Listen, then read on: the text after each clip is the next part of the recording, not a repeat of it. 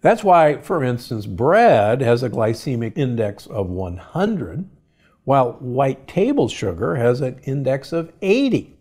If you wanted to keep your blood sugar low, the last thing you want to have is ground up grains, even if they're whole. Now, why do you hear this so much?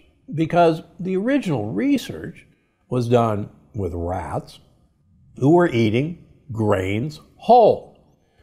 And then that was extrapolated to human populations that also ate their grains whole.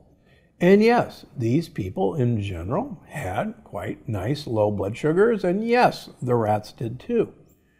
But that doesn't mean that when you grind up that whole grain, that you're going to have the same result. This is marketing 101. Now finally, things could actually get worse. Once you grind up a whole grain, the fats in that whole grain go rancid very quickly. They rust, they smell. So companies add antioxidants like BHT to prolong the shelf life. These antioxidants are some of the most profound endocrine disruptors there are.